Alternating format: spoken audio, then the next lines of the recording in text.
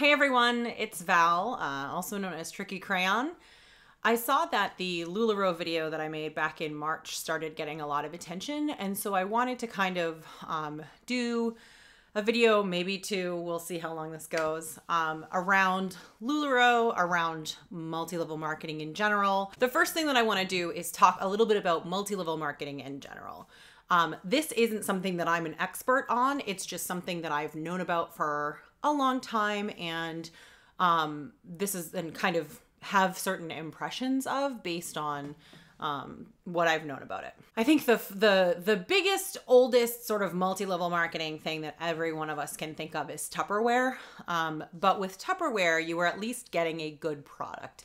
It was something that multi-level marketing was employed to sell, but it isn't something that sort of needs it the way that a lot of these companies do that make low cost items and then they sell it through MLM schemes. Now, Tupperware is still around. I have a friend who sells it, and I would expect that nowadays the quality has probably gone down to maximize profits. But back in the day, old school Tupperware was kind of the biggest one that you've heard of and can think of as a multi-level marketing company. The first one that I had personal experience with is Athena's Home Novelties, which is a sex toy party company. A consultant comes to your house, brings their stock, does a presentation, plays a few games with you, and you and all your friends can buy sex toys at a party in your house instead of having to go online and guesstimate what you might want or go to a sex store if that's something that makes you nervous. Don't be nervous about it. We all have needs. Just go take care of them if you need to. But I liked Athena's because it was sort of one of those things that helped women engage with their sexuality a little bit more. And so I went to a few parties when my friends had them. And I hosted a few in my own home. I hosted them for, I want to say 3 or 4 years in a row. I had Athena's parties with one of the hosts that I had met, one of the consultants that I had met at one of my friends' parties. And she is great. I thought she ran wonderful parties. She was a really nice person, very vibrant, very inclusive. So for me, one of the things that I liked about having her around was these parties were not just about pleasing your man or spicing up your heterosexual relationship. There was a lot of emphasis on the fact that other folks exist and have other needs, and we have these products that they might like and things like that. So I really liked this consultant, but there were a few different things that kind of rubbed me the wrong way about Athena's. One is that I would get products that were clearly products of a certain company, a certain brand, and a certain style that had been taken out of their packaging and repackaged. So I got items that were packaged in plastic bags sometimes I got them in those drawstring mesh bags. And to me, especially with sex toys, I want that to be something that's in its original packaging, so I have all of the information on materials. I know how to take care of it. That's something that's really important, especially in high quality sex toys. You want to be able to know how to care for them. And it's not something that is great when they're repackaged, often without their instructions or with new Athena's branded instructions. The other thing that always rubbed me the wrong way is that this person was wonderful, but always tried to recruit me because I'm pretty outspoken. I'm pretty outgoing. It's easy for me to talk about sex. I'm pretty hard to sort of ruffle in that way. And so she often tried to recruit me. And every time, as much as I liked her, I could never do it. I couldn't bring myself to do it because I understood that part of your job was not just having these parties and showing people sex toys and ways to spice up their sex lives and all of that, but also that you were expected to be selling the company to these people as consumers and to your hostesses to see if you could recruit them into the company. I'm not in sales. I'm not in recruiting. I don't like to have to do that kind of thing. I am happy to talk at length about how cool the product that I'm working with is. I'm happy to help people in sales in my own sort of work life, but I am not the kind of person who likes to sit there and try to convince people to buy things. with Athena's, it was at least more, the direct selling during the parties was at least more relaxed and like, here's a cool thing you might like, not as much like, you have to buy this thing. There were some pressures there. If you get X amount, then if you buy X amount, then you get a discount, or, oh, we have to hit this much at this party for the hostess to get $100 of free items or whatever it might be. But to me, the recruiting stuff seemed shady, especially knowing that team size mattered. So if I recruited more people, I got paid more. Okay, well, if an item costs $5 and I sell it and I'm on Jenna's team and her boss is Brenda and above her is Susan and above her is Abigail, and then that's the whole regional VP or something or whatever, whoever that all rolls up to into the company, what happens with the profit there? If the company is going to make any profit, then that means that each of those people below the company is going to make less and less profit. So if you're in a situation like that where it's all about that sort of the revenue traveling upstream, it feels like you're going to have to really overprice products to make it worth it, basically, to be able to turn a profit at all. And B, the person who's doing that work isn't necessarily getting their fair share. They're not actually getting the full payment for that product. They're making a fraction of it because a fraction, another fraction and another fraction and another fraction all has to travel upstream, all the way up to the company itself and their revenues. So something about that always just sort of sat wrong with me, and I never ended up joining up with Athena's. I had a friend who got into those wraps for your body that are supposed to make you skinnier or whatever. I had friends get into Jamberry. I've had friends get into there's some jewelry company that's also it's really low quality, crappy jewelry, and it's really overpriced. Like, I had a friend of a friend who had one of these jewelry businesses, and I bought a bunch of stuff to help her out, and it is garbage. It's not even regular costume jewelry bad. It's like, it feels plasticky. It's so lightweight. Anyway, my point here is I've had friends who've done all of the different MLMs that are out there. One of the bigger ones now are Unique and Beauty, whatever, all the different beauty ones. And for me, I always look at it and I end up a little bit sad, because the folks who start these businesses, the folks who join these businesses, they get convinced by their friend who says, oh, it's so great, who's only been in it for 3 months because her friend convinced her. You'll note that I'm saying her because these companies mainly prey on women. She heard from her friend, it'll be so great. She's been there for 3 months. Well, it'll be great if you recruit people. All of this stuff happens where before you even make a profit, you're already supposed to be recruiting people, saying, oh yeah, well, I know so-and-so did a really, has a really great business and makes all this money. They're usually women who are lower income, because the way these companies market themselves is a way for women to have a business that allows them to have more financial freedom, more money for their kids, more money for a vacation, whatever it is. And it's marketed as a way sort of to economic freedom for a lot of women. And that's not what it ends up bearing out to be. Someone commented on my LuLaRoe video that the minimum buy-in is $5,000 for LuLaRoe. $5,000 is a lot of money to ask a woman who's usually already struggling to buy into. I'm assuming that's why there are sort of fewer LuLaRoe consultants, because you can't just scrape that together. It's not a couple $100s of inventory, or it's not. Athena's has 2 models, for example, where one you carry inventory and one you place orders, and that's a way for people to start if they don't have any capital to begin with to start a business.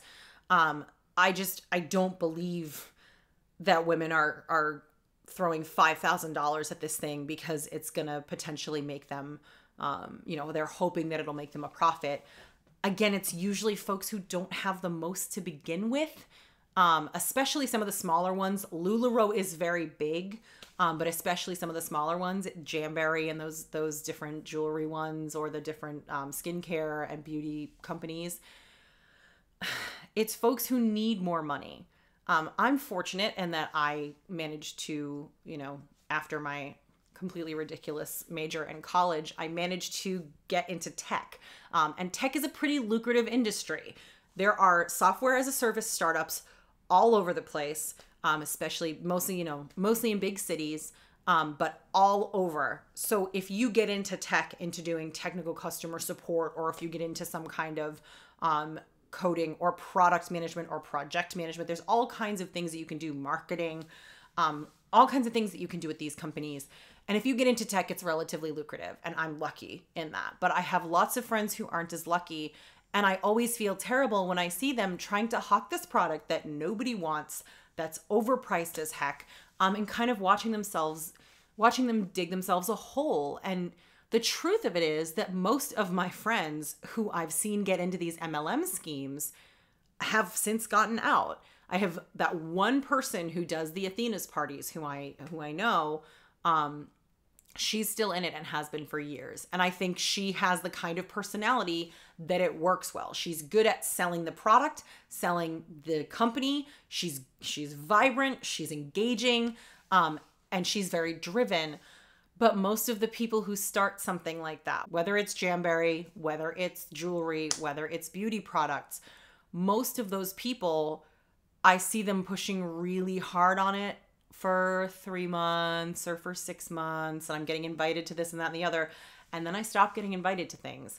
And I stop seeing them post about it on their profiles all the time, because it's not something that long-term ends up being sustainable. As I mentioned in my last video about LuLaRoe, a lot of the LuLaRoe items that I have are from the consultant that I used to purchase from, liquidating her business. So she was selling items at $5 or $10 a piece just to try to get back some kind of money on these garments that just were not saleable effectively. And the big issue that I have with LuLaRoe is they don't make it easy to sell their product.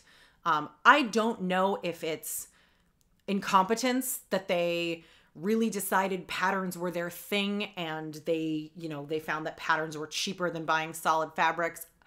I don't know if it's outright malice, that they make these things as hard to sell as possible so that the consultants have stock they can't sell because LuLaRoe already has that money because the consultant had to buy the stock.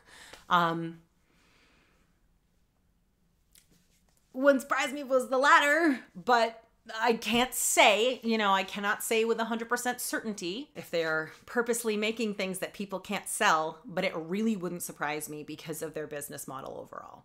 And a lot of the things that I purchased from that friend's liquidation, I'm probably never going to wear, but it was, this is $5, this is $10. If I wear it once, then that's worth it. And the other issue with them is that they have garment quality issues, and they don't tend to stand by them from what I've heard a lot of the time.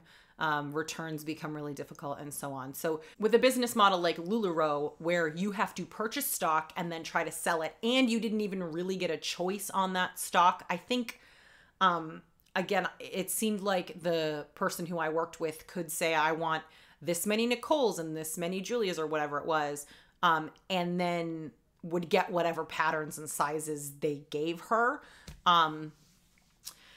When you're stuck in that situation where you don't know what the patterns are going to look like, so you don't know if anyone's going to want that garment, it doesn't matter to the company because you already paid them as the consultant for that stock. So if you're out $500 because you made a big order and you can't sell any of it, why does LuLaRoe care? It's just kind of depressing to think about and engage with because it's, again, mostly women, mostly not the most well-off women trying to make a few extra bucks on things like this. And to watch LuLaRoe just screw people over constantly, to watch people getting out of this business and throwing stuff away that was a $50 dress for $10, it's just unacceptable. And the sad part to me is that pyramid schemes are illegal, but multi-level marketing isn't. The other day, I was actually looking at the FTC website about pyramid schemes, Let me just read you a quick little bit of it. Pyramid schemes promise consumers or investors large profits based primarily on recruiting others to join their program, not based on profits from any real investment or real sale of goods to the public. Some of them may purport to sell a product, but they often simply use the product to hide their pyramid structure. There are two telltale signs that a product is simply being used to disguise a pyramid scheme: inventory loading and a lack of retail sales. Inventory loading occurs when a company's incentive program forces recruits to buy more products than they could ever sell, often at inflated prices. If this occurs throughout the company's distribution system, the people at the top of the pyramid reap substantial profits even though little or no product moves to market. The people at the bottom make excessive payments for inventory that simply accumulates in their basements. Does this sound familiar to you? Let's just go over that again. Inventory loading is when a company basically forces their consultants to buy a lot of stock, more than they're ever going to be able to sell, meaning that the company makes a lot of money and the individual does not, and just accumulates product. So pyramid schemes can involve product. It just has to be product that is hard to sell and is going to accumulate in your home and is going to mean profits for the company, not the individual consultant. Does that sound like LuLaRoe to you? Because it sounds like LuLaRoe to me. Not a lawyer at all, but to me, when you talk about this issue where pyramid schemes are either no product or product that is hard or impossible to sell, where you have to, because of incentivizing, buy a bunch of stock to sell that you're never going to be able to sell, that to me says LuLaRoe. That's what they do. They load you up with garbage product with crappy patterns and crappy fit that you can't sell, but they don't care because they've made their money already by selling it to you. To me, if you think pyramid schemes are bad, you should also think that MLM is bad. And again, it's because it's predatory. The problem isn't that selling things to your friends is inherently a bad way to do business. The problem is that the company is being predatory towards the people who it's claiming are its sort of employees. The issue is the predatory nature of the company. The issue is an executive board that is making a crap ton of money by selling people things that they can't then resell. It's illegal as a pyramid scheme. MLM is currently legal. I honestly hope that we get some consumer protections in place and we get rid of companies like LuLaRoe because they're everywhere. They're all over the place and they just take advantage of women. But effectively, again, if you think a pyramid scheme is bad, if you think a Ponzi scheme is bad, if you remember Bernie Madoff and how everyone hated that guy, you should really hate LuLaRoe too. And my way of sort of dealing with this is I've just stopped buying. I didn't look for another consultant when mine got out of the business. And I said, if I buy any more, it's going to be secondhand or it's going to be from consultants who are looking to get out of it so I can at least help them get some money back out of this dumpster fire of a company. So to me, for so many different reasons, you know, I noted the quality reasons in earlier videos. I noted the cost reasons in earlier videos. But the biggest reason for me is LuLaRoe screws over women and you shouldn't support that company. So just don't buy from them and eventually they're going to die off. Or if enough of those lawsuits go through, hopefully that'll kind of end it as well. If you have any questions, more specifics that you want on other MLMs or anything like that, just leave a comment below. Thank you so much for watching and have a great day.